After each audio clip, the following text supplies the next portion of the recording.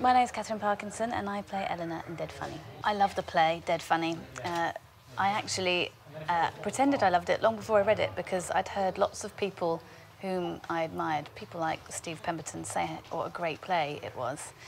And not deliberately, but I somehow convinced myself I too had read it or seen it and enjoyed it. And so often went around saying some of my favourite plays, Dead Funny, you know, Taming of the Shrew, whatever. I got sent it and read it and absolutely fell in love with it. It's everything I like in a play. It's properly funny, and it's also very touching and a very good sort of dissection of a relationship that I completely and thoroughly believe in. I absolutely love it and can't wait to start rehearsing.